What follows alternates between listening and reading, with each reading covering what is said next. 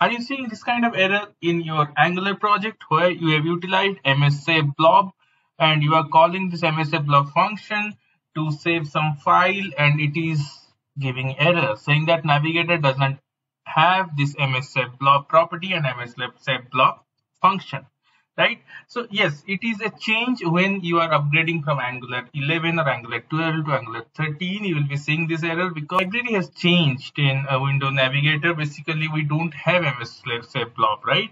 So to utilize or the same msSaveBlob like your older versions, what you have to do is you need to declare as a any. Okay, so let's say win. Here we can put window dot navigator as any. Okay, once you do it, utilize this win instead of window navigator.